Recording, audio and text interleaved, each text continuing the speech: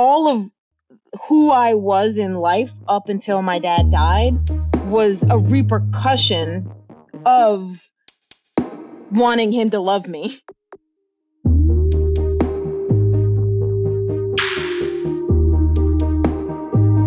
Well, it's awesome to talk to you again. I'm sorry that we're talking over another book inspired by a heartbreaking tragedy. It seems to be my specialty, I think. This one's a little closer to home. I'm very sorry about your loss. Oh, it must thanks, have Ryan. been very difficult to write. I mean, obviously talking about Maddie in the first book, it's sad, but it's not your family. It must be something different, right? Yeah. Well, the overlap between how I felt writing Maddie and how I felt writing this, there's a lot of similarities, because people would ask me about Madison Holleran's story, the student athlete who died by suicide and working with her family. Well, that must have been a dark place to live in. And my reality was that writing about people's humanity made me feel closer to my own and to theirs. And, Sure.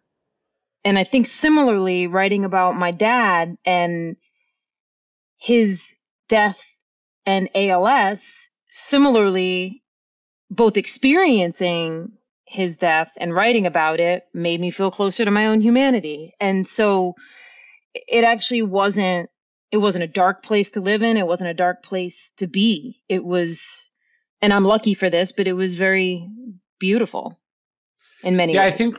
I think people think that writers sort of have it all in their head, and you're just like, you're putting down this sort of, ironically, authorial sort of view of the universe, but you're usually sort of figuring out what you think as you write. That's what writing is. So I imagine getting to spend all this time with your dad, both when he was alive and then after he died, through sort of trying to figure out what he meant and what was important to you, was also that's what the beautiful part was really figuring out what your dad meant to you, not in just an emotional place, but in a place where you had to like articulate it on the page to a stranger.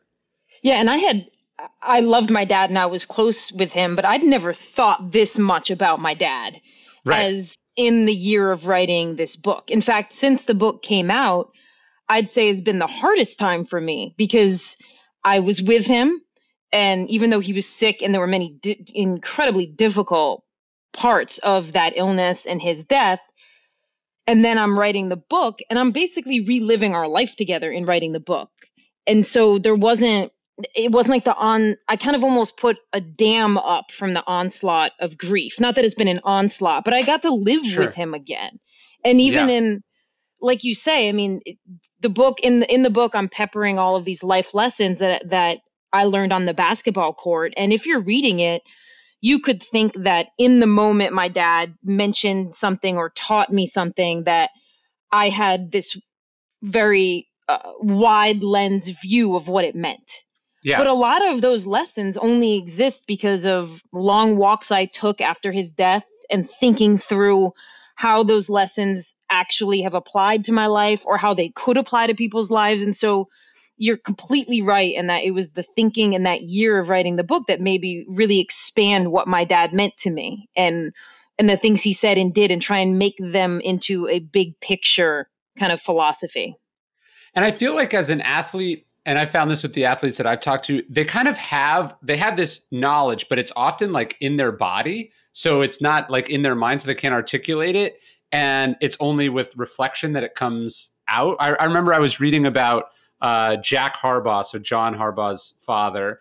And there was something that he would repeat like every day when he would drive him to school, and he's like, we're going to attack the day. And it was something, some like cheesy dad thing, you know?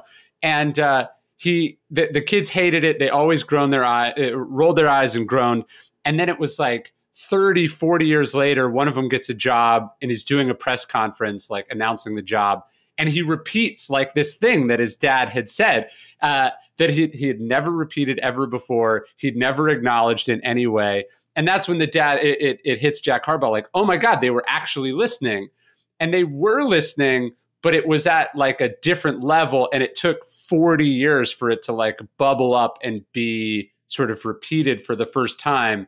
And so I got to imagine there was a lot of the stuff your dad told you when you're on the basketball court, when you're driving, whatever, you absorbed it, but you didn't actually process it until like now. Yeah. Okay. And that's really interesting too, because as someone whose background is I was a beat writer for the 76ers for 3 years. Mm-hmm. And so the hardest part of that job was attempting to get athletes to explain in an interesting way the movements that they make that are ingrained in them on the basketball court. And it was almost impossible to do that, to get them to have any sort of perspective on why they do what they do or how they do what they do or what it means in the larger sense, because that's not part of what being an NBA athlete is until, like you said, you sit down and, or your job, like my job as a beat writer, was to make sense of the movements that they make. And I never thought about this before you asking that question, but there was a direct parallel between watching NBA players struggle to articulate why they do what they do and spending a year trying to look back at the very athlete-like mentality that my dad had and extract a larger meaning from it. Because there were many things that he said. Like, for example, he taught me about the little notch in the middle of every free throw line in the world. You'll find this little indentation that completely marks the center of the line and of the rim.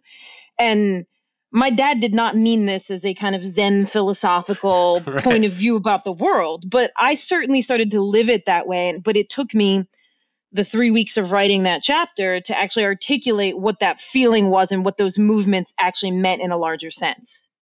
No, that's beautiful. And I do think athletes have, there's that idea of there's different kinds of intelligences. I think there's like supposedly 7 kinds of intelligences, or 4, I forget what it is. But the idea when you talk to, like, I found this when I've talked to athletes and then I've talked to like hip hop artists, 2 demographics that I would say historically were deprived or screwed over by the education system, right? So they often will lack what you and I have, which is a lifetime of practicing explaining exactly what we mean and articulating it. That doesn't mean they don't have the exact same observations about reality and they're not seeing everything that's happening. They may actually be experiencing a lot more. It's just they don't have the practice of communicating about it. So you have to find a way to get at that. And it's often beautiful and done through sort of unexpected analogies, like you just said, because they're not dealing even with the same point of reference of reality. So they find a way to communicate it, like, find the notch in the free throw line. That's like, that is a Zen observation. If you're like me, you grew up eating the sugariest, most unhealthy cereal you could possibly imagine. You can't even wrap your head around how your parents allowed you to do this. And now that you're older, you want to eat healthier, you want your kids to eat healthy, but you still love the delicious taste of cereal. That's what I love about Magic Spoon. It's high protein, keto friendly, gluten free, grain free, soy free, wheat free, totally delicious. I just absolutely love it. 13 grams of protein, only 5 net carbs, 0 grams of sugar. It's just the best cereal. I don't eat cereal in the morning most times, but I do have it for dessert a lot of days. Just absolutely great.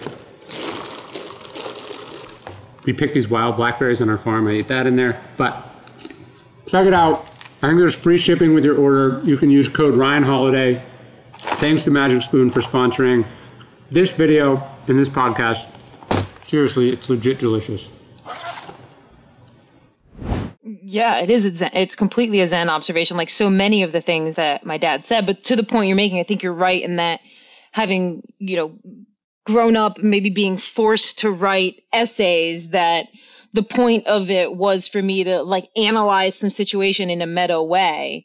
And that start to be that cultivated in me an idea that that's how I saw the world. And maybe some of that was a class issue and some of that was just the way different intelligences work. But what was really interesting to me, even in writing this book, was even the process of writing it and the way my brain works was so clearly different than the way my dad's brain worked. Yeah. And all of like these basketball lessons that I take to mean so much more, I would be shocked if my dad meant them as more. Like, sure. He obviously just meant make your last dribble the hardest because it's better going up into your shot with momentum. And I'm the one trying to like extract some large meaning from it. And it is very different. It was very different trying to get into my dad's brain because it worked so much different than mine did. Well, and yeah, I don't want to be condescending about it. It may actually be a much better way to live. Like, yes. You'll talk to an athlete and they'll be like, I just went out there and did my best and you gotta, thank God or something. They'll like sort of repeat these like cliches, like the sports cliches. And like for a writer, you're like, oh, you can't do that. That's a cliche. But they actually mean it. Like that, yeah. They're actually operating on a level often of presence and earnestness. Yes. That like as a writer or as a literature sort of based worldview that you're not allowing yourself to operate. Like I loved your dad's mantra when he gets out of bed in the morning. Like I would never allow myself to say that out loud. I would feel too awkward. But like it's probably a much more joyful way to attack the day. Yeah. Well, so one of the favorite interviews I ever did when I was at ESPN was with Abby Wambach. And we were talking about the header on the cross from Megan Rapinoe at the 2011 World Cup against Brazil. It's like this famous sports moment that kept the U.S. from being eliminated in the quarterfinals, which would have been their earliest exit ever in a World Cup. And now, in particular, the U.S. women's national team, they know that if they advance far in a World Cup, I mean, that's millions of dollars per player in a way that a different soccer team at the world stage, like they still have their Premier League team, so, and sure. I say this to say that the pressures in that moment are extreme for a female player because of what it might mean long-term. And in talking to Abby, I'm like, well, you must have been thinking all of this, right? You're at the World Cup, you're on the field and you're thinking it's the 111th minute. And if we don't, get an equalizer, like your whole longevity and your whole ability to make it right. So I'm taking her through a meta awareness of that moment. Yeah. And she's like, oh my God, no, I've never thought any of those things. I was thinking about, she's like, I was just alive and the grass was green and I was just thinking I had to run. And I'm like, wait, you never thought to yourself, what are people thinking as they're watching me? And she's like, I could never do that. Yeah. How could I ever succeed if I did that? And I was like, well, that is why I would have failed in that position, because I am constantly analyzing how the outside view of what I'm doing will be seen. Yeah, like I just went out there and did my job, or it was so beautiful to just like play as a team. I think you may actually have to operate at that level because perhaps it's impossible to be physically and mentally at equal levels of awareness. And maybe you have to tune up one or tune down another to operate at that level. I think that's exactly what Abby was, again, an athlete who would not have been able to articulate it like that. And not to say that, I mean, I think Abby Wambach is brilliant in ways that are completely, tangential to ways other people are brilliant. But you're exactly right. And that what she was getting at was that to be perfectly physically in tune and aware to what my body needed to do in that moment, I could not take any energy to consider the TV audience on ESPN and what they might be thinking about the U.S. team or what endorsements I might not get if we had lost that game. So it's like completely tuning down the meta awareness and completely tuning up like the in-body experience. And that is not something that I don't even know that she's probably doing it with practice or it's more of her natural state, but it didn't seem like something she was controlling. It was like a default state that she'd gotten herself to. Yeah, like I was talking to Stephen Pressfield, who wrote The War of Art, and he talks about like the muses. And I'm like, you can't possibly believe that your artistic stuff is coming from the muses. And then on the other hand, it's like, that's probably a decent coping mechanism to not overthink where the hell all this stuff comes from. Like, again, when you hear an athlete thank God or, thank something other than themselves, it may be part of the same thing, which is like, you can't be too self-conscious of what you're doing, or you won't be able to do it as well as if you are just in a flow state, connected with who you are and what you're supposed to be doing in that moment. Yeah. And I think the flow state gets you to a place where you realize that you're not fully in control of every thought and every good idea that comes into your mind. Like they're coming from somewhere. Yeah. And it's easier to kind of to say something like them. And I do actually ascribe to this idea of like not muses in the way that our culture, suggests them, but muses in the way that I can't conjure them. Therefore, I'm not fully in control if they don't show up either. Right. And to think that you're fully in control and that this is all you is probably actually an unhealthy way to do it, and puts too much pressure on yourself. So it's a way of like not staring directly at the sun. Yep, exactly. So you're also an athlete though. So where does this come from in you, where you have the ability to do both, where it seems like your father was sort of fully identified as an athlete his whole life?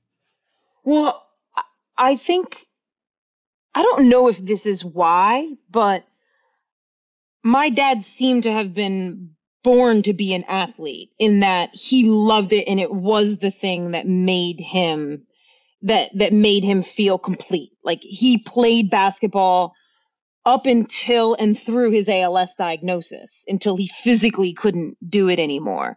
And I never felt that way about sports.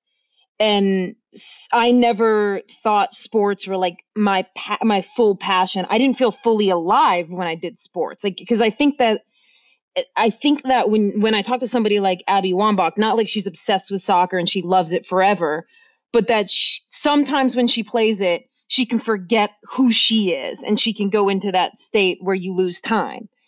I never really was able to achieve that in basketball. I am able to achieve it in writing.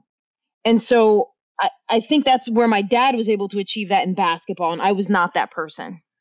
Can you be great at sports or anything without that thing? Do you think is that like, because you were good and you made it to a certain level, but not the Abby Wambach level of basketball? Do you think that was just just like some people are born 2 inches too short? Do you think that's what it was for you? I think that I don't think I ever could have been great, like WNBA All-Star great. But I do think I could have played at the professional level if I hadn't had that attribute. If I could lose time playing and I was passionate about it, I think I would have been better. I think that when we talk about the all-time greats of things, this is me thinking on the fly here, not something I've studied, but I think when we talk about the all-time greats, they probably have the perfect mix of all of those things. Yeah. I don't think that you can be an all-time great and not think that sport is somehow your passion, whatever that means. Not that you're not going to fall out of love with it or have times when you don't want to be doing it. Those things will still exist. But I think that you are able to lose time when you play it. I think to be an all-time great, that needs to be true for you more often than not. Yes. Yeah, like when I talk to people who are thinking about doing books, and I'm sure you have ideas or you see things that could be good books all the time, but you can really only write, I say you can only write the ones you can't not write. Yeah. So like it has to be something that it would be physically painful not to do. That's the only way you're going to get something great. Like you had to write this book, right? Or there was something about Maddie's story that like you had to solve by writing about it. And then all the other books that you haven't written fall in the other category. Yeah. Or I think there are people who write books and they just write them because like that's convenient for them then. And I don't think, again, if we're making the comparison to like what separates the all-time greats like a Kobe or an MJ, I think it's you can't not do this thing versus I'm doing this thing because it's convenient. Because I think there's plenty of books that exist because, all right, well, I have to do something this year and this was a good idea and I'm writing it. But I think there's a difference. Like this book for me, All the Colors Came Out, is not that. It's not, well, I had this year free. Yeah. And I guess I write books, so I guess I'll write this idea. No, this was my collision of both love and dedication and voice and momentum and motivation. It was like a collision of all of those things. Well, I think that makes for the best stuff, and weirdly, the stuff that allows you to sleep at night, because obviously you want this book to be successful, but to a certain extent, because of what you just said, that it exists is the first victory, or is a form of success that's totally up to you and totally on you, that really no one else could have prevented. Like, you wanted to write the book. Rick Rubin just tweeted something about this, that the day your thing comes out, like, you've already succeeded. And I think that's true. The only caveat I would put on it is, like, unless you didn't do your best. Like, if you had to write this book and then because you were distracted or you were afraid of being vulnerable, you only gave it like half of what you knew, or you held something back, then it could be a failure, I suppose. But I think when you do something that you can't not do, by nature of doing it, you've won. Unlike sports, which, like, the box score at the end determines who won or lost. Yeah. And writing this book for me was, I guess my through line of this conversation with you is Abby Wambach. But It was my Abby Wambach header against Brazil moment, because it was really the first thing I'd ever worked on that while writing it, I was fully present and joyful at the writing of it. Whereas other things I'd written, I spent a lot of time Googling bestseller lists, wondering if I'd make them, or like, when you're writing your first book, you're spending most of your time like looking at agent message boards or something, or you just spend more time wondering what the product of your creation will get you rather than really living in the writing of it. And this was the first book I'd written where I was fully satisfied at the end of every day, just taking a walk in my neighborhood after having written whatever words I was going to write, and actually saying out loud, oh, the process of writing is the victory. And the process of writing this story is the victory. And that was my very much, I'm on the field and I'm taking joy in the moment, and I'm not worried about the outcome or the validation that comes on the back side of it.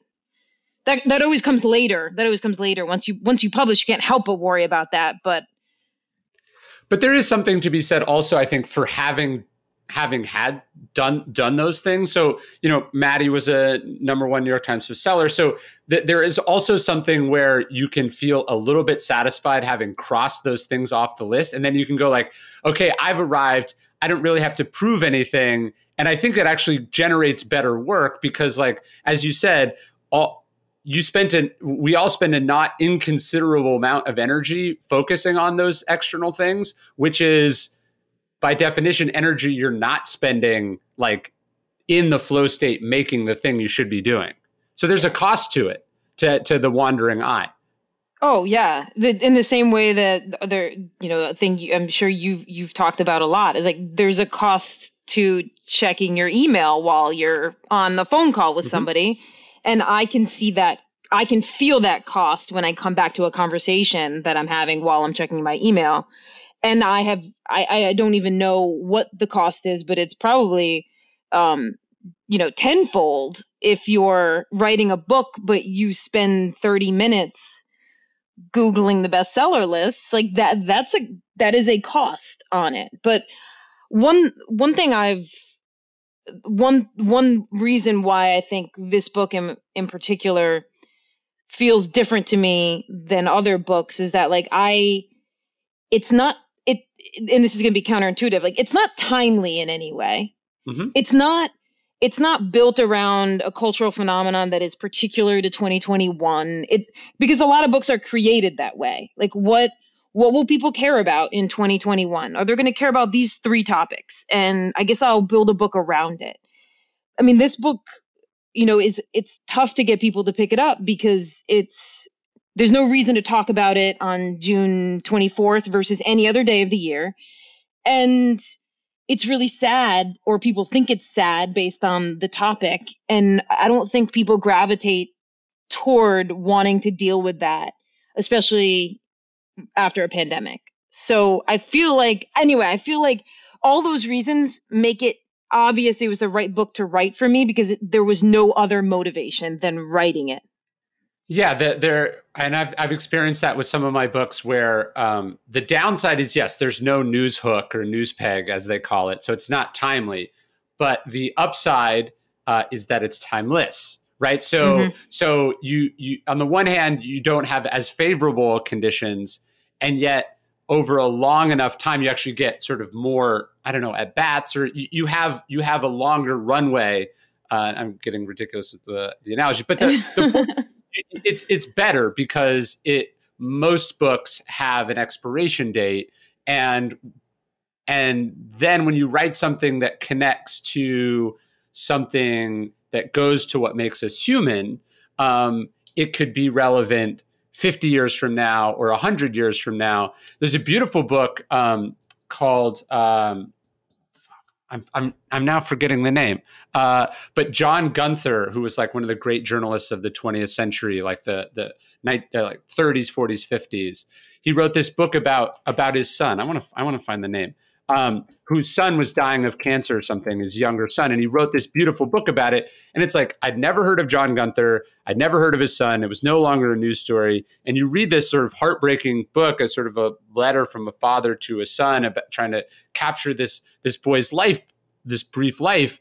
You know, the upside is that it's completely timeless, and it's impacting people far after both of them are gone. Yeah, and I think about that a lot, even in terms of my first book, What Made Maddy Run. Even though I think it has a long shelf life, it's not timeless because it's about social media. It's about a specific time and place, and yeah. I mean, I think that it's not like it's like a 3-month window of accessibility for people, but I don't think unless as a historical artifact in 2070 are people going to be picking it up, except to think, oh, wow, that's how they responded when social media first came out. And I think about that a lot in terms of all the colors came out, in that there's nothing about it that pegs it to 2021. It is very much just a human story that I think will be relevant whenever. And at least there's hope on my end when it comes to the universality of the story I'm trying to tell. Yeah. So I found this book. It's called Death Be Not Proud. It was written in 1949. I pulled up the Wikipedia page. Listen to this sentence. This sentence is incredible. So it says, soon after the book's release, Dorothy Thompson, who's apparently she's the first American journalist expelled from Nazi Germany in 1934. Anyways, she says, had his son lived to be 90 and had his achievements filled encyclopedias, he could have made no greater achievement than this, transmitted by his father, to show us what, on its highest levels of courage, serenity, truth, and beauty, a human life can be, to show us that as we live, we die, and that life and death are one. Oh, man, that's amazing. I mean, other than the title, that's essentially what my book is about. But other than its title, which might date it to 1940, yes.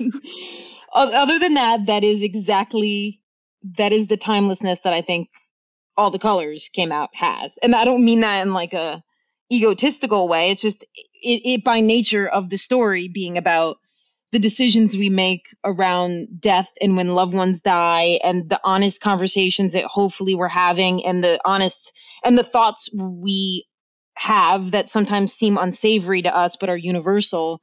I mean, all of that to me is a universal story. It just happens to be about a father and a daughter who grew up loving the 90s Knicks. You know, that's the specifics of the universality. Well, so one of the things that was kind of timely about your book that I wanted to talk to you about, I was reading, I think, a piece in The Economist, and it was saying something like 1 out of every 5 families is estranged, like a son or daughter is estranged from their parents, or vice versa. And they didn't really explain why this was, but it was striking because your book kind of talks, it's not that your father and you and your father were estranged, but as you got older, you kind of drifted apart. You weren't as close as you were at the end of the book. I mean, obviously that's one sort of message of the book, is to sort of be with people while you can be with them. But I was just curious, what do you think when you hear that statistic? Well, what comes to mind for me is that I'm surprised that that number is so high, actually, although it's not like I've read a lot of data on Yeah. estrangement. But what comes to mind for me is the fact that the estrangement that my dad and I had, I think, is more common. And that is that we still talked all the time. We just avoided anything important or Yes. deeply meaningful. And so when I talk about the relationship with him, it's not it's not a physical estrangement, it's an emotional estrangement. Right. Because he would call me twice a day. He'd always call me when he got in the car on his way to work, and we got in the car on his way home from work, at a minimum 2 times a day. Wow. So I mean, this guy liked to be in touch. So there's no part of our relationship where it meets the technical definition of estrangement, except for the fact that when you look at the childhood we had up until I left from college, there was so much more of a closeness, an emotional closeness, a willingness to be vulnerable with each other.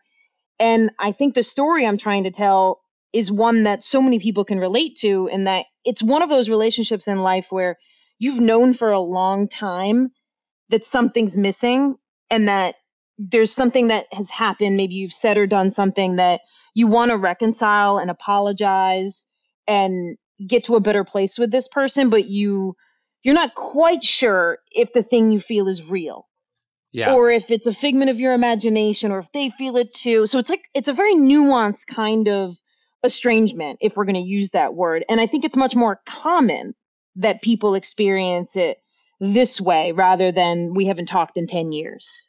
Although 1 in 5 is actually a lot. Yeah, I think it's partly a boomer thing too. I saw a meme the other day that was something. The effect of it was like, your parents are telling you something like, the neighbor 3 doors down just put in new flower. Like, the neighbor 3 doors down's cousin just put in new flowers in their garden, and then it's like you also find out like a month after it happened that your mom fell down the stairs, broke her arm, and it's now has like 15 pins in it. Like this sort of weird sharing and focus on things that do not matter at all at the expense of even the most basic personal information, or to say nothing of emotions or vulnerabilities or fears or worries. Yeah. To not even get that deep as that. Yes. These are just like exchanging just and I didn't, maybe it is a boomer thing that you're talking about, this idea of just like arcane details that are happening in the neighborhood and being shared. But the thing that I've come to realize going through this with my dad, because I still have people in my life who are engaging with their parents in the way that you talked about, and it seems to me that behavior is motivated by sparing people, Yeah. or not being a burden on a loved one or a kid. And the one thing that I will always be grateful to my dad for, among a lot of things that I'm grateful to him for, was that he didn't come to this disease, to ALS and the process of it, believing that I had to be separated from it to either spare me or spare him. He was very much from the beginning, and this surprised me, because he seemed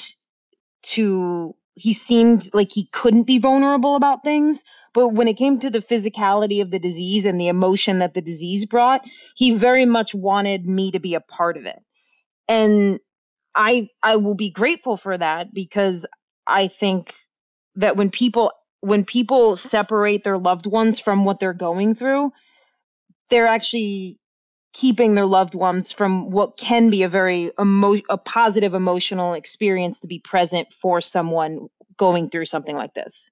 Yeah, there's that expression, you're only as sick as your secrets. And I think a lot of people are very sick, and they keep secrets about things that not only like are not shameful, but like would be very helpful to everyone involved with that we would share, like finding out, oh, hey, there's this rampant history of drug addiction or mental illness in our family, that by not sharing, you make the kid face this thing totally alone and think that they're the problem, right? Like, I think this is also, I think, one of the messages of what makes Maddie run is like, on both sides, like parents pretend everything is fine. And then when the kid really struggles with something, they have no support network, no frame of reference to be able to share to be able to notice that something's wrong. And then conversely, when something's wrong, they don't feel safe or good sharing it because they don't know how it's going to be received. You have to create, like, habitually over the course of a life, space where this stuff can get talked about, because the one time you don't talk about it, that's the thing that changes everything. Yeah. Well, that is a through line between those two books that I hadn't even connected, being that What Made Maddy Run and Maddie's family not communicating openly about mental health issues that were running in her family, which, Ryan, like you said, leads her to go to college. And when she starts to battle her own depression, she thinks, what is this thing? I have no idea what this is. I have not, to me, it feels like, Maddie saying to herself, this must be something that's going to go on forever, because I have no frame of reference to say, well, I know people in my life have gone through it and gotten to the other side. And then on top of that, feeling like the problem is her, rather than actually, this is something that runs in the family we could talk about. And so I think that idea of like, but that takes vulnerability. And similarly, I think when it came to my dad, it took vulnerability to be able to say, I'm so sick, and how sick, not that he could have hidden. I mean, you can't hide ALS, but you can shut yourself away.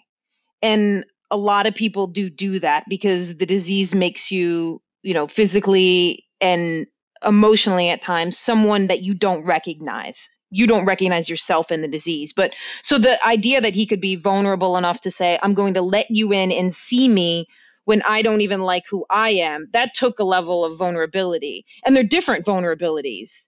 But if you're not open to them, right? Not open to speaking about things that run in the family, or not open to this idea of letting your kids in.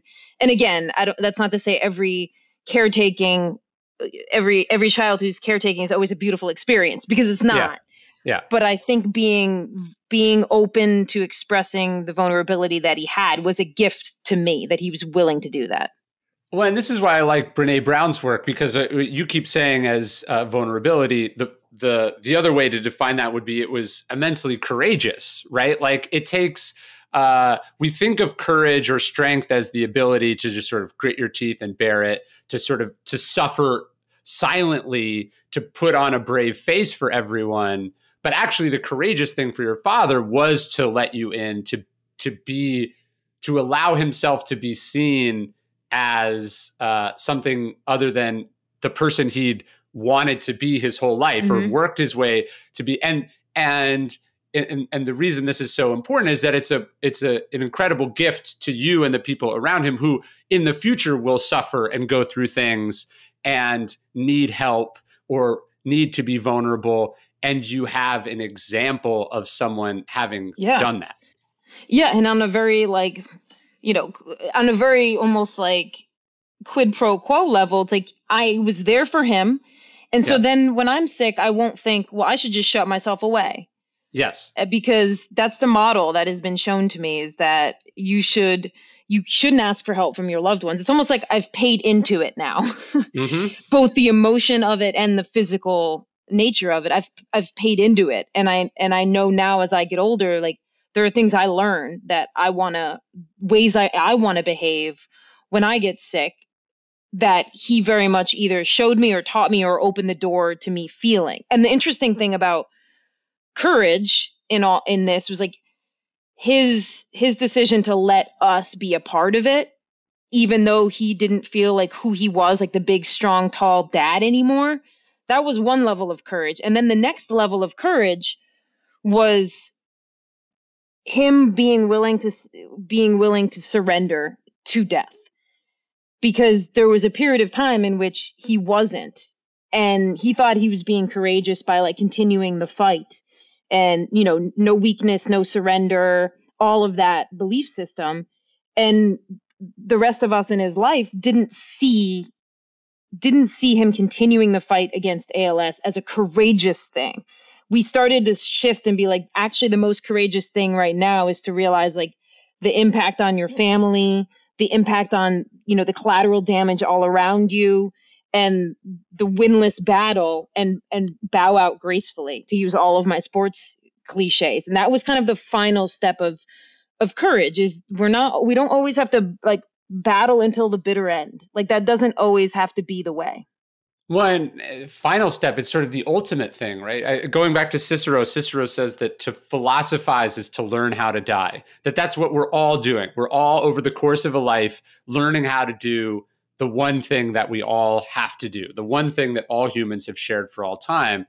And yeah, it seems like, in a sense, by allowing you in, and the real gift that your father gave you all, and then gives the readers by opening up to a writer, is that he allowed you to experience and struggle with the struggle that we all have, which is being afraid to die. Yes. And I mean, that's the through line of the book, while in part being like life lessons that were taught through the game, and then life lessons in that last year of his life as he's in the final year with ALS. Like, I'm trying to show a portrait of an athlete, which is a different mentality than other mentalities. It's very much a portrait of an athlete, like you said, working through the mindset of who he wants to be and how he's going to, one, accept death and then approach death. And for much of the book and the story, he is unwilling to do so, because he sees it, I think he sees it as failure to some degree, that he's giving up. Yeah. And then of course, losing. It's losing. It's definitely in his mind for much of the book, losing. And then there's just fear, on a very primal base instinct of fear. Sure. And it's not until the very, very end that he starts to realize that surrender is what he needs to do. But the complicated thing about, the book is that by the time he realizes this, he has completely lost his voice. So there's this section of time where I'm almost desperate to know what it's like for him, because aren't we all just so curious of when someone is finally looking at death and has come to philosophize to the point that they are accepting that death is going to happen. I want to know why and how and what that feels like. But he couldn't talk anymore. And so was trying to piece together small things that he was doing and ways in which he was communicating by blinking, and trying to, in my own mind as the writer of this story, piece together what he must be feeling and thinking and what it all means. What do you learn from like how he lays there and how he holds his head up and uses his eyes? What do you feel like he communicated with you about the hardest thing that we all have to do? I think what was most compelling to me was that the very unique way in which he died was that we decided to take him off his ventilator, his tracheostomy. But we had about 48 to 72 hours before the hospital was willing to transfer us and make this happen and have all the paperwork done. So it was almost like, I mean, in a way, he's almost like a death row, right? He knows when this is going to happen, but we can't do it yet. So he has this chunk of time. And it was really interesting to me, the things he was bringing up, because even though he couldn't talk, he could mouth something and we could try to read his lips, or we had a system where he could, left eye was yes, right eye was no. And the night before we transferred him to the ICU to start the morphine drip, which would end his life, he was really forceful about translating this one sentence. And when I finally got it translated, the sentence was the fight outside CVS.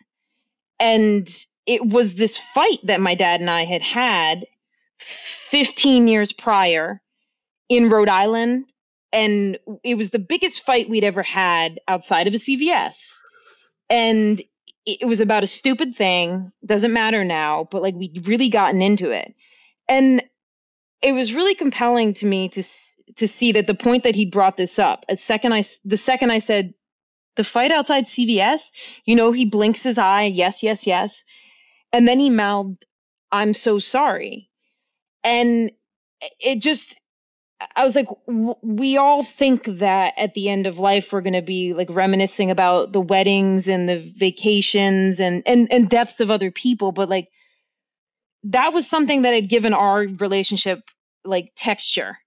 It was this thing. And that's what he was thinking about in these final hours, was like moments in his life that maybe he hadn't communicated properly, and he wanted to go back and just make sure I knew, as I kept forward in life, that I knew that he too wanted more from our relationship and that he too had made mistakes. And so it was very compelling to me, not that it's not common sense that we want to reconcile all of these things, but that very specific thing we'd never talked about since the day it had happened until the day before he died. Well, and obviously I didn't know your father, so this might not be what he was trying to say. But I think the other part of that is, we think, and we say this, like when you were thinking about leaving ESPN, we go like, am I going to regret doing this or not chasing my passion? Am I going to regret not going to this opportunity to do X, Y, and Z? We think we're going to regret things that have to do with like pleasures that we didn't take, or roads that we didn't take, or things that we didn't do.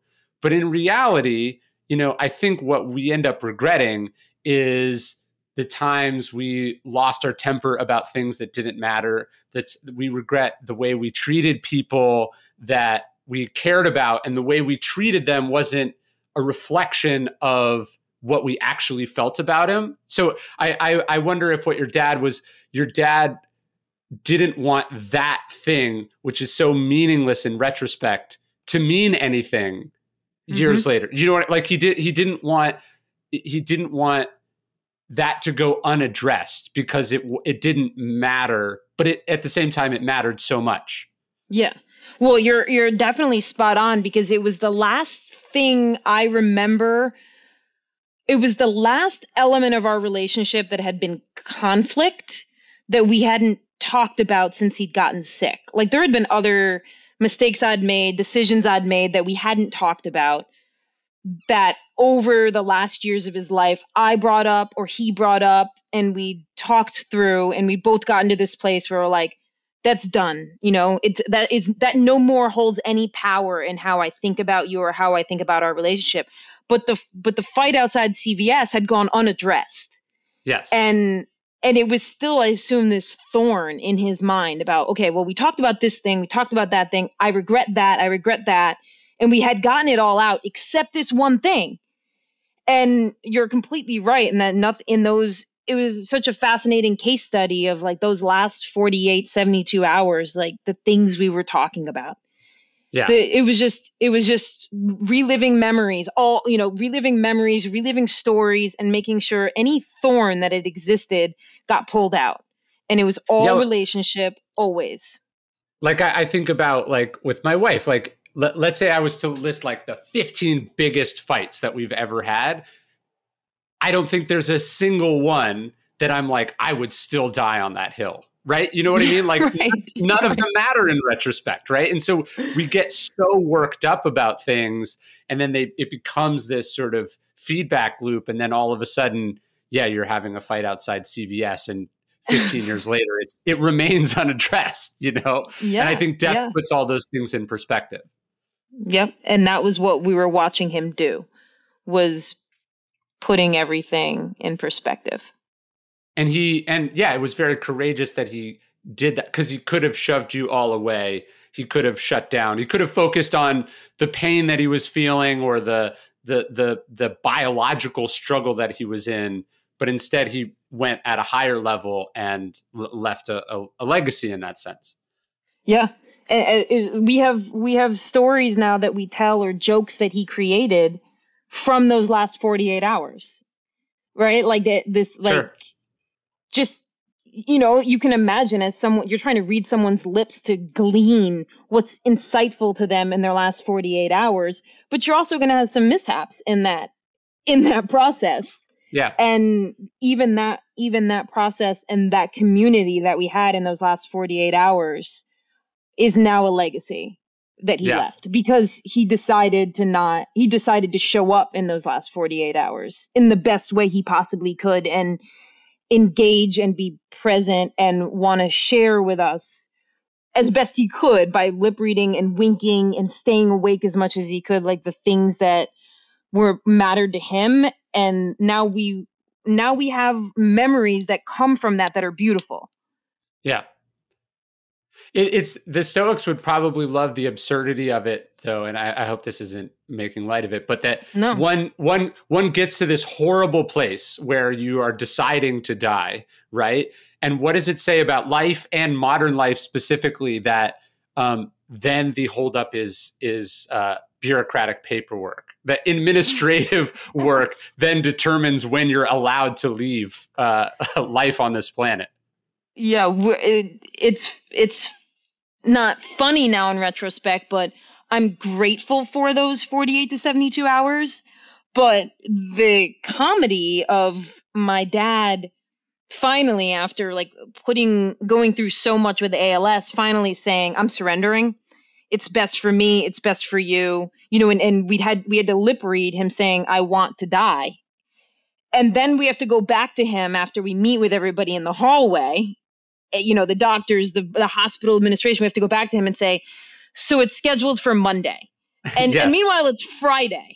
And so just the amount of frustration that he had to be like, so now I have to live with the knowledge that I'm going to die on Monday. That's a special kind of bureaucratic bullshit that has to happen. Yeah, you get to a place where you say, "I want to die. I'm ready to die." And then the lawyers say, "Not so fast." Exactly. It doesn't look so good for us. We have to clear all the red tape. Have you read the Springsteen biography, Born to Run, his autobiography? There were two, and I read the Bruce one by Carlin. Oh, so I'm talking about the autobiography, the one that Bruce wrote. I think I've read both, but I only know for sure that I've read one. But go for it anyway, because I'm a big Bruce fan.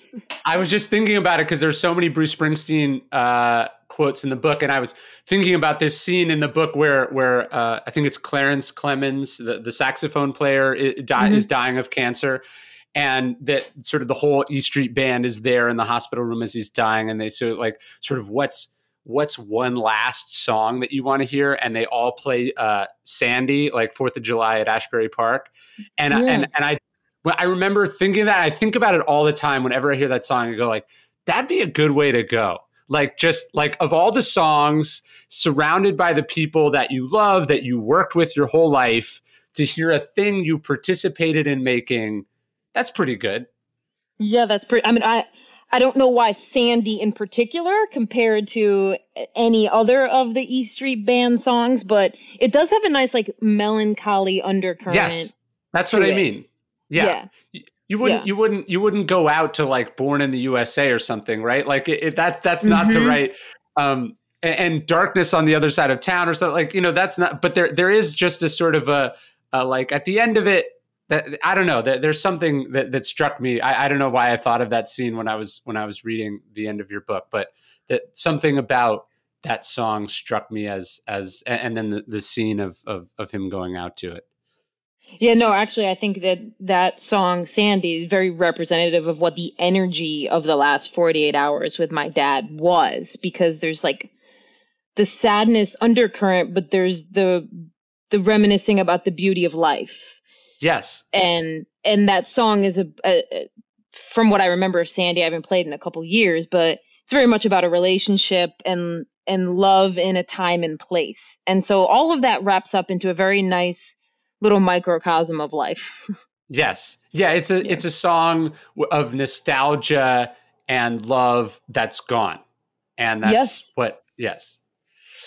I had a couple other questions sort of related to this, but that I thought of lessons from the book. So you talk about the decision to leave ESPN, which we talked about when we talked about last time, but then reading this book, I saw another layer on it, which is your dad. You said your dad loved you working at ESPN more than you did, or it was more important to have you work at ESPN to your dad than it was for you to work at ESPN as far as identity goes.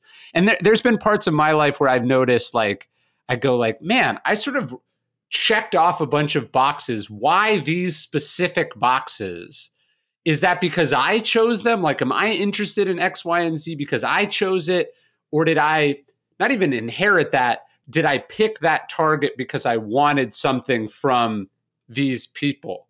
And do you find that some of the things, whether it's even basketball, that you did things because you wanted a connection with this person that was maybe there all along, or that you should have gotten other ways? I think that is accurate, but like one layer removed, in that I think I started playing basketball because I adored my dad and I wanted to spend time with him. And that was the thing he was doing. Therefore, that was the thing I was going to join him on. And then I was going to practice and get better at it because he could be by my side doing it.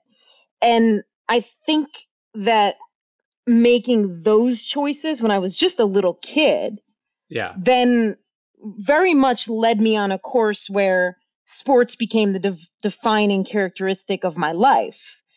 And then that led to, after college, pursuing sports journalism because I already had this background of having played with my dad and then played in high school and played in college. And then that leads me to ESPN. And so all of who I was in life up until my dad died was a repercussion of wanting him to love me. And he did love me and he liked me a lot. So it's not like I was chasing after some love that wasn't there, but then the older I got, the farther away I got from like what I really wanted. And it was more like, well, this is an echo. It was the nostalgia. It's like an echo of a choice I made when I was 8.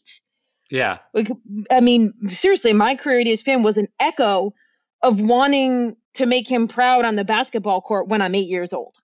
Yeah. And I think that is not a bad thing, but you do lose when it's that far removed from what you actually genuinely are in love with or care about. When it's that far removed, it's time to like reassess and refocus on like, okay, now that I'm, at the time I was 37. Now, what does 37-year-old me want? Not as an artifact of 8-year-old me. I think this is why Gatsby is such a beautiful book, and why it's resonated now for almost 100 years. Is there this idea of the guy trying to get either back to a thing or try to capture this thing that you can't possibly capture, sort of the boat beating ceaselessly back against the current. That's what we're all doing. Sometimes it's trying to go back in time. Sometimes it's trying to bring someone back from the dead. Sometimes it's trying to win the love of someone that you should have had inherently, naturally, never had to earn. Maybe it's not love, because as you said, your parents love you, but it's usually like pride. You want them to be proud of you. So you end up orienting your entire life around trying to earn something that by definition should not have to be earned. And it's kind of the beautiful tragedy of a lot of high achievers. Yeah.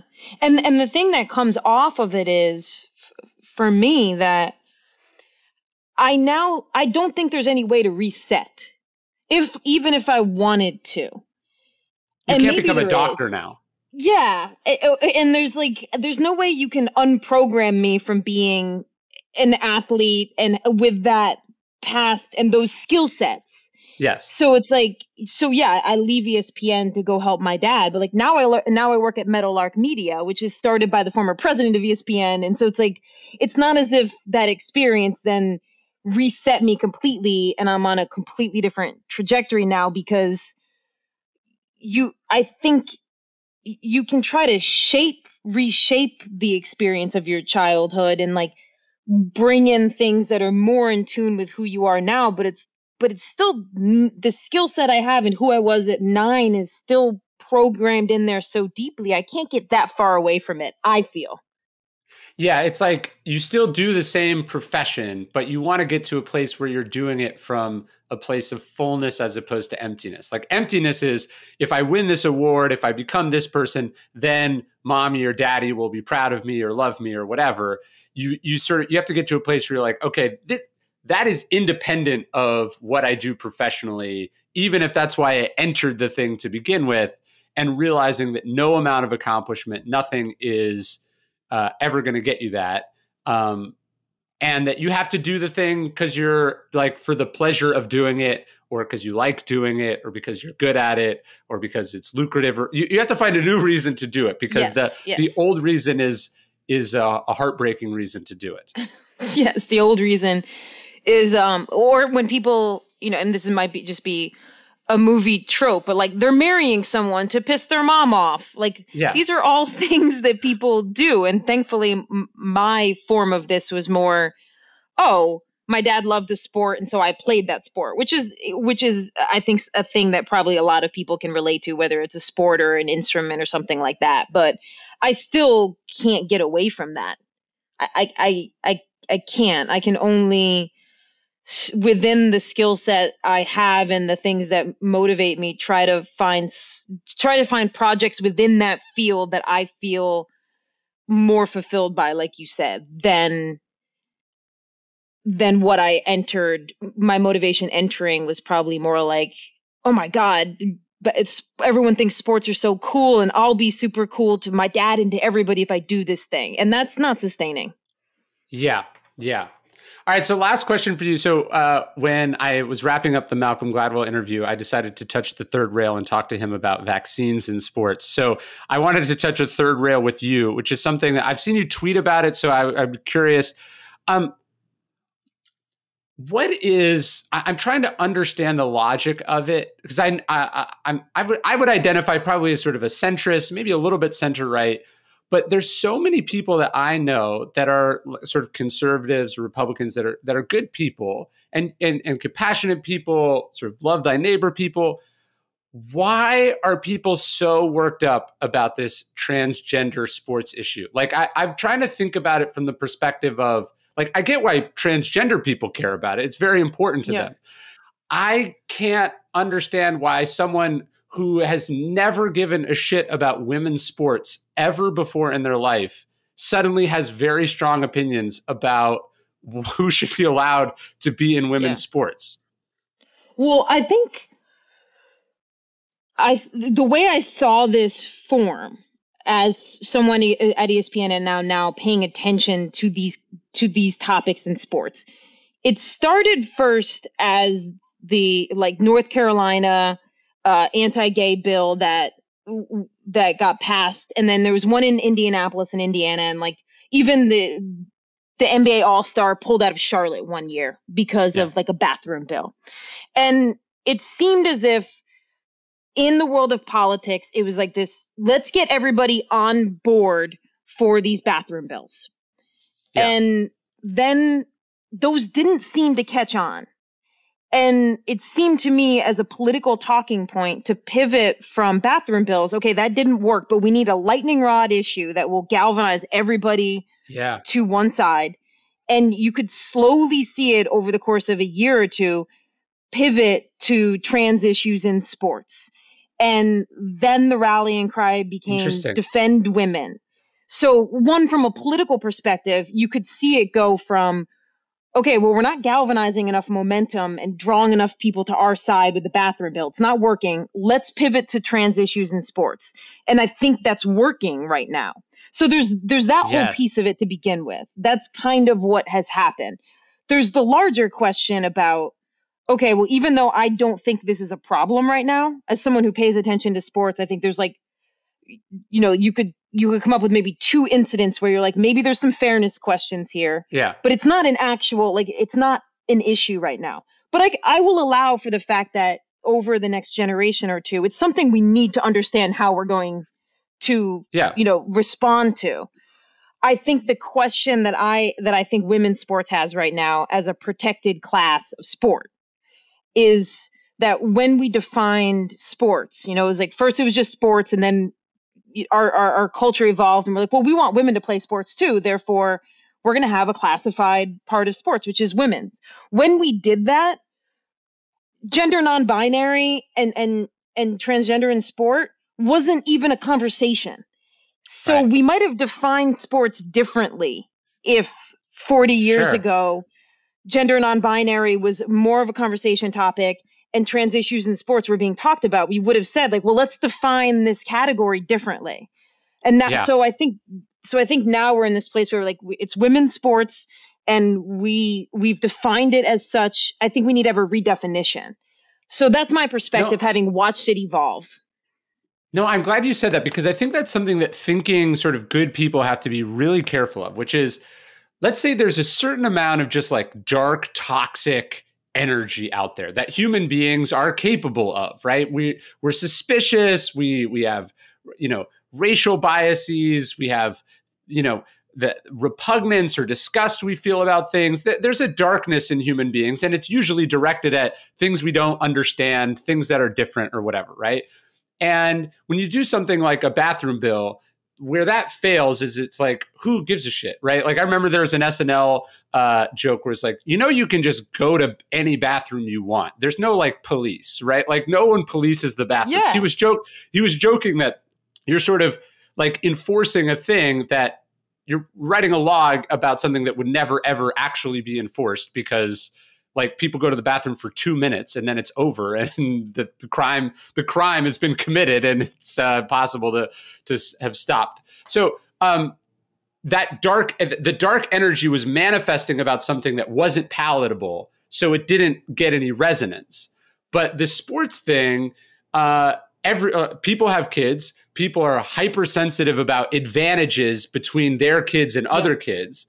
And so it's kind of like that thing where like if you, let's say 40, 50 years ago, if you express some overt racial bias, maybe people would have said, hey, that's gross. But then where manipulative politicians would come in would be like, obviously, people should be treated fairly, but would you want one of them to date your daughter? It's so it's taking the disgusting, horrible energy that you shouldn't indulge, and it's finding a way that it makes it more palatable, socially acceptable. So then it can be a wedge, then it can manipulate people, then it can make you do something that's bad, but that you could still look yourself in the mirror and be like, I'm not a bad person. Yep. And that right now is how I see the trans and sports issue is a wedge issue. It's a political wedge issue that is being the dark energy. It's shifted to that, and now it's the rallying cry. Because who would become transgender to get a slight edge in women's sports? It's a preposterous accusation. It's preposterous. And it's very similar to, as someone who pays attention to these things in sports, like one of the last bastions of, misogyny, racism, and sexism that you can exhibit without being called out is just by outwardly aggressively hating the WNBA. Like if you're going out of your way, responding on Twitter, like if ESPN puts up a post like, Tina Charles of the New York Liberty scores 32, and you're going out of your way responding to that tweet by saying, get back in the kitchen, or who cares? It's the last place where you can just be misogynistic. You can place your misogyny or your racism or your homophobia and closet it behind, I just don't like the WNBA. And I think that there's a lot of issues in sports that exist like that. Like the trans issue in sports, like, it's not really about, quote unquote, defending women's sports. It's about your own fear of the unknown. Yeah. Or it's really the idea that like men and women are not like that. As a man, the idea that men are superior to women is culturally not an acceptable idea to discuss or to put out there, except the idea that men are better than women at sports. So the joke about like, men will say like, oh, I could play in the WNBA or whatever, right? That's you wouldn't say, oh, I could be a better CEO than, a female CEO of a Fortune 500 company, but you can, it is culturally acceptable to talk about how you're a better athlete than women because historic, or, some of the times of male sprinters or female sprinters are equal to, X, Y, and Z, of course, an unequal corresponding male time. Yeah, the biological athleticism of men is superior to women. Therefore, if you want to take that to its natural conclusion, then you've got guys now saying that they can beat Sue Bird in one-on-one Yeah. because they played in middle school, which is really just their way of exerting their own, like, whatever inferiority they might feel and threat they might feel by just the mere existence of the WNBA. But the trans issues in sports, like, it's not that I'm positing that it's not something we all need to, who are involved in sports, we need to be thinking hard and deep about it. Because I mean, I heard Malcolm talking about, like, the obviously 3% in sports is a huge amount. Yeah. When it's in running or swimming. So if you're saying that testosterone levels are at a certain place and someone's only having a marginal advantage, it's like, well, that, the Olympics are about margins. Yes. So it's not as if I don't think we need to be talking about this. I just think that the thing I said earlier, like, these classifications that we've created were created in a different time period. And I don't think any of us, like, an answer to this question isn't, well, some people won't be allowed to compete. I don't think that that's a place we want to get ourselves. So I think we need to really start thinking long and hard about how we're reclassifying what sports are and how we're going to Olympics to WNBA, because even this is an issue even within the WNBA with gender non-binary and transitioning and how the WNBA is even going to classify itself. It's so strange, too, given that we just sort of came off, that's a weird way to say it, but that culturally or globally, we've come to an evolution as an understanding of gay rights and what it means to be gay and what it means to go through that like people's instinct on this transgender thing is like a suspicion or like an anger towards the people, right? As if they're like trying to pull one over on you, as if this is like a thing that they're like wanting to do, or that it's like an advantage.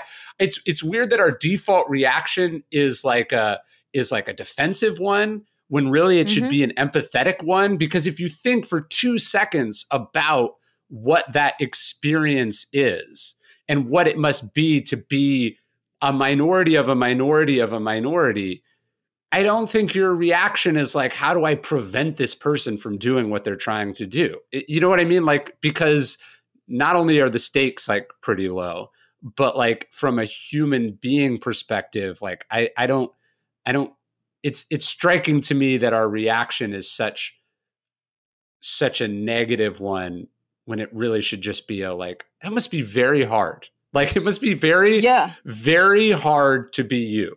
So what do you need? Well, yeah, I do. And it's almost like a cliche to suggest like media messaging.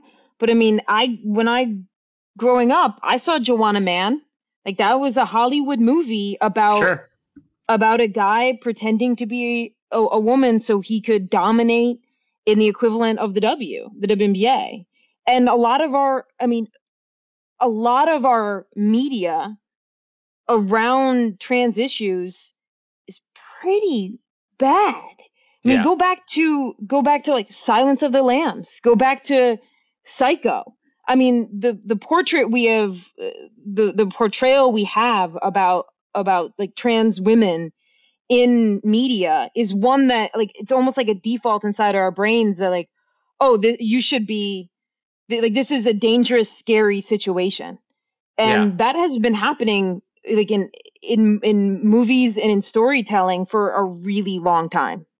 I didn't think about that. Yeah. So people have sort of been programmed that it's this like, again, aggressive or deceitful thing, when of course, even if it was based on deceit, because I mean, let's say people are trying to pass, they're not trying to pull one over on you. They're trying not to get beat up by strangers. Like it's so interesting that we perceive minorities asking for what's theirs, like what everyone is.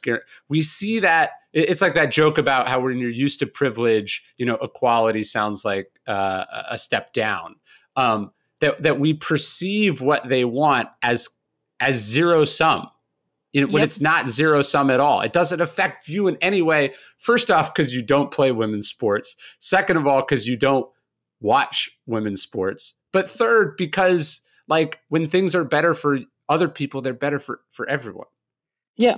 And I know this is completely, we're off on a topic here, but I'm fine to be off on it, in that we can say that for people who are casually paying attention, they can say, well, trans issue in sports, like, well, let's just no trans people can compete. Well, what are we going to do then about like intersex athletes? It's not as if it's not, I'm not saying those are the same thing, but I'm saying this is all about a classification, and it's all based on the premise that like sex is always binary, and it's just not. So we're either going to live in a world in which we say, well, we created sports as binary based on like the idea that we all said and perpetuated that sex is only binary. And like anyone who falls into any kind of middle ground, like we just don't have the capacity as a society to deal with it. Like, we're either going to be that society, or we're going to say, well, let's actually go back to the drawing board on this classification of women's sports and see how we can restructure this. Yeah. And there's a thing from a media perspective that I think people miss that it's worth pointing out. There's this thing called concern trolling. Do you know what that is? Yes. Where you pretend to be concerned, but really you're just using the fact that the other person will care that you're concerned against you. Like I remember I did a Fox News interview not that long ago. And like, so, you have to watch like the segments before you're on. And the segment was about some law in California that allowed like prisoners who identify as this or that to go to the prison of their choice. And it was all about how now all these vulnerable female prisoners will be exposed to people who are pretending to be women. And it's like, first off, is there any evidence that anyone has ever done this?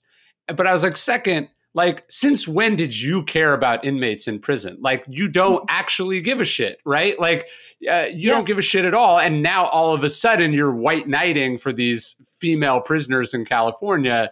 And it is, I'm not saying it's not an issue. You do have to decide like how you protect, people in prison, and are there prisoners who lie to try to get certain advantages, and fucked up things happen in prisons? Yes.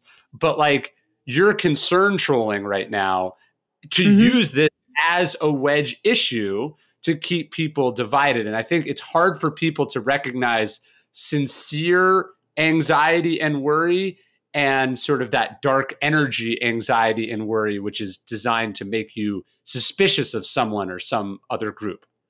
Yeah. Oh, just one more quick addition to that, because it's like most, even going back to the bathroom issue, most trans women that I know, and having, looked at this issue and read it a lot, like most trans women will go out of their way not to go in a public bathroom because they don't want to they don't want to be in that situation. They don't want to make women in the bathroom, cis women in the bathroom, uncomfortable. So most trans women will like make sure they use the restroom before they go to an airport, so that they're not putting anyone in a situation where there's discomfort. So it's like the fact that we're trying to pass a bill about this thing that you think is going to happen, when the people that you're passing it against are purposefully trying to spare the feelings of cis women, is like, it's all back to the dark energy that you talked about.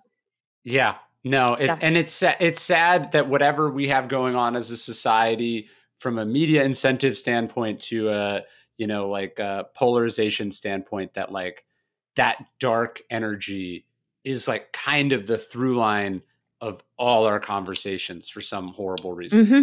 Yes, because the dark energy causes you to click and read about it, and those are the advertising incentives. Yeah, and so whoever can manipulate the dark energy best. Yes, and both sides do it, right? Because anger is a viral emotion. So in the one hand, someone's using the wedge transgender issue to get attention, and then the other side is using the reaction about what the fucked up thing the other people are doing to get attention, and then we're all missing the fact that these are human beings who constitute like a minuscule percentage of the population that present a threat to no one, who are, by the way, just trying to be fucking happy and figure out how they can do the best at whatever it is that they feel like doing. It's so insane. Yep. Well, let's not wrap up on that note. Let's wrap up on the book. What do you feel like coming out of this? How did going through what you went through shape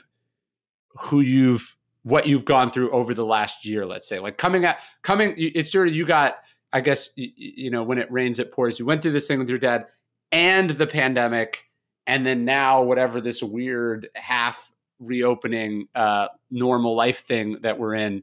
How has this changed who you are and where you're going? So the book, and just taking time with my dad, it completely shifted how I think about career and life, and by that I mean that I definitely adopted this idea that like life is tracks, and like you gotta, if you get off, we have that saying like, oh, you got off track, and it insinuates that there's like a singular track that we should all be on, and it just has really opened my eyes to being able to step back and step away. And that doesn't mean that you're either moving backwards or moving away, because I leave ESPN, I spend this time with my dad, I feel like I'm a better version of my professional self than I was before. And so it's really, I'm not sure how I'm going to apply it yet, whether I want to be someone who maybe works for 3 years and then takes a year off. I want to do something differently than assume that the point of my life is to get back on the ladder or the track and then move forward for the next 15 years until, hopefully I have that long. My mom gets sick and then I have to learn the lesson again. Like, no, I'm not waiting for any other time period now. I'm not buying into the messaging of that careers define you and that you should be. And I know I think you've talked to Tim Ferriss about this a lot. Like, if there's some other life you're waiting for, then you're doing it wrong. Like, if you're doing this thing so that someday you'll have this thing, I don't want to be that person anymore. Yeah, and you already live in a small town, sort of like me, although Charleston's bigger than where I live. But the job transition, the where you live transition, I think when we're looking at these trends now of like raising house prices in all these new places and employers having trouble hiring people, I think people woke up, June or July of 2020 in the depths of the pandemic, and they were like, I fucking hate where I live. I fucking hate what I do for a living.